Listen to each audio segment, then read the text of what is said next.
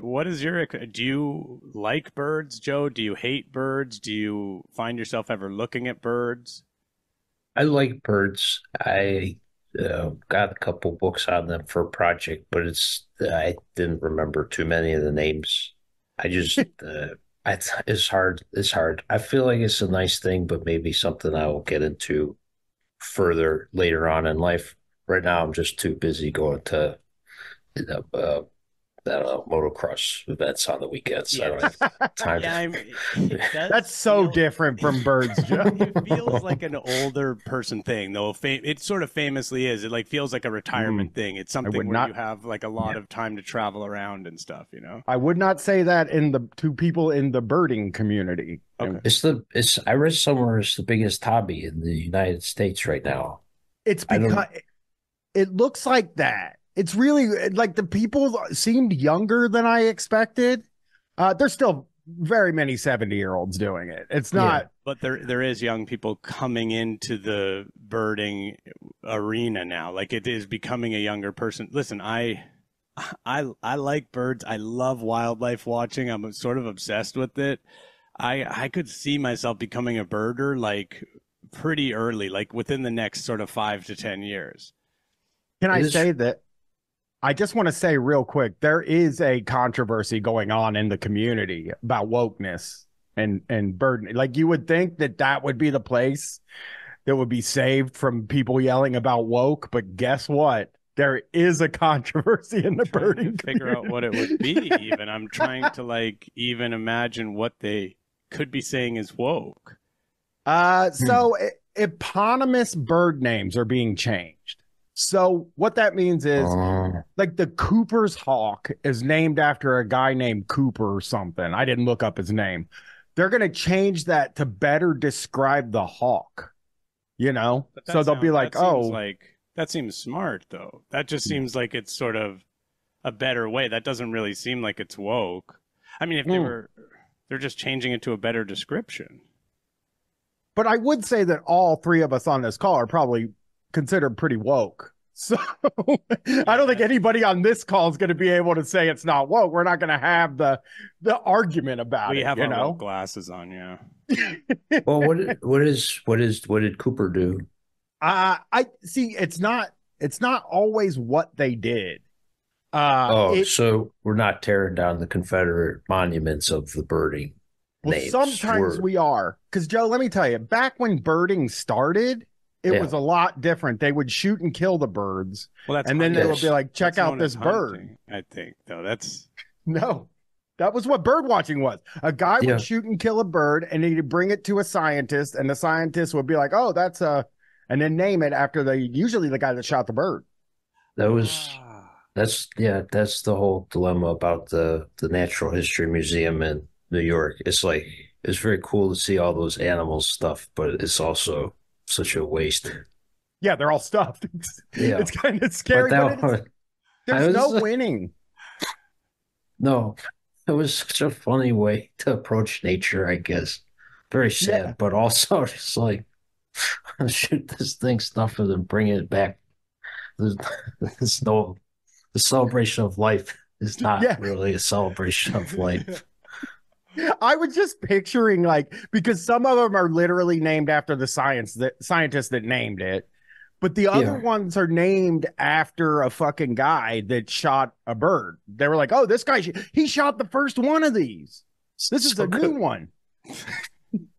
I can help you out though. started started the process of eliminating them entirely. Let's name the bird after him. Yeah.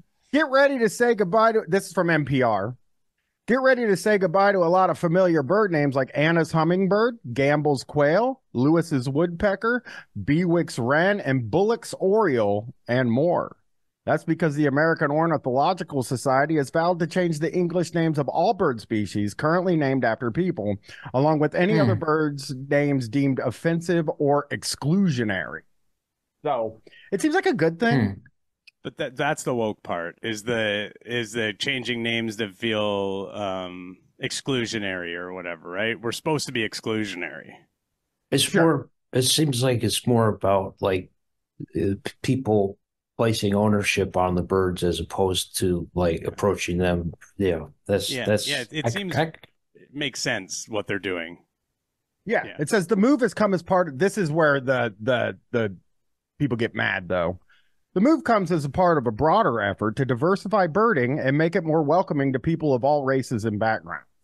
So that's pretty woke. That's pretty woke. Okay. Yeah, no, I understand what they're saying now. So that's what they're upset with is that birding used to be I mean, I do think of birding as an old white man's game, definitely. Like, I guess maybe just from that movie with Steve Martin that I saw, though, because I think that's really the only real example of birding I can think of. But yeah, I mean, listen.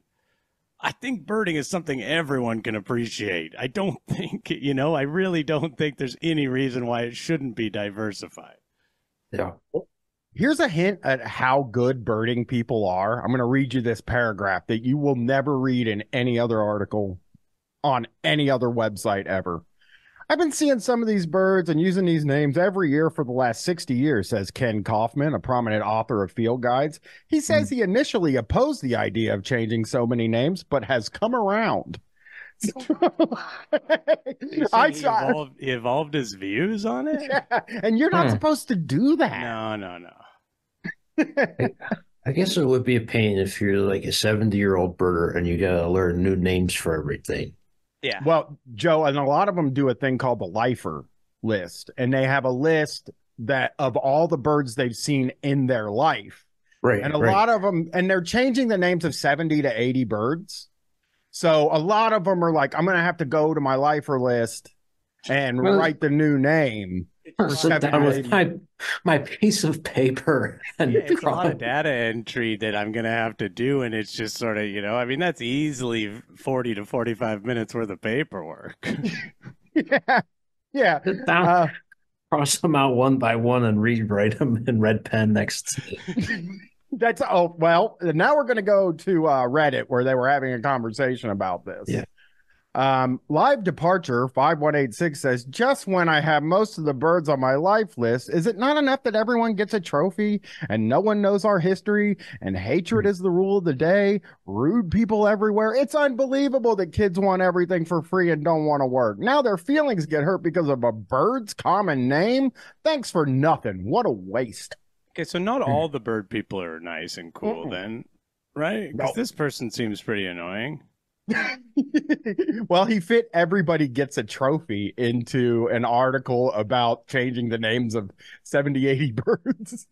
Yeah, see, that's what I was thinking. I was thinking there'd be some curmudgeons because I was picturing it all as these like old people. So I was thinking there would be some curmudgeons that would be, but even the old people tend to be nice still who are birders, right? Most because this guy bipedal meat puppet says while we're at it, how about the ring-necked duck? Barely perceptible ring, but that bill, the way I heard it, the specimen sent back to the lab was missing the bill. Edit. And I'm fine with renaming. Descriptive names will be great going forward. So he's fine with it. Yeah, but he wants to go further and rename other birds that maybe don't look the way that their name says. Because he has some suggestions on some that they could add to the list, like the ring duck or whatever that he said. I just love the way that I love them reminiscing about like a bird that they, and just the way they talk about it with such reverence. I really do like it a lot. it's beautiful. Birds and Dogs says there are so many like that where the bird was named while looking at a dead specimen in a lab. Semi-palmated sandpiper and plover are just terrible names for those adorable birds. Red-bellied woodpecker also comes to mind. So now they... That is nice. How do you not like the name red-bellied woodpecker? That's such a great name. Such a good... Does it not have a red belly? Most don't. Most don't. Because actually this guy explains... The red-bellied actually gets its name because the red-headed woodpecker was discovered first. Honestly, more appropriate in my opinion. There's a very faint red belly, and once you start noticing it, it makes them more adorable. So it does seem like a good name then, It's like, it's not super obvious, but it does have a red belly, and it sort of tells you that it's something you should be looking for as well. And then once you notice it, it's more adorable. It is. And it's funny to say, like, hey, man, this duck's bill doesn't have a ring on it. Let's name it the ring-billed or something, the big-billed duck. Or so I can't. I am not creative enough to start naming birds. I would just call them all like they all look the same to me. Every single bird looks exactly the same to me when I'm outside. I'm out walking around, I'm checking out, and I see the birds, and I'm like, well, that's a bird. Like They, some of them are different colors and nope. sizes. You recognize that, right? Mm-mm. Some of Hey, them are bird. pretty Hey, big. bird blind. Maybe bird blind.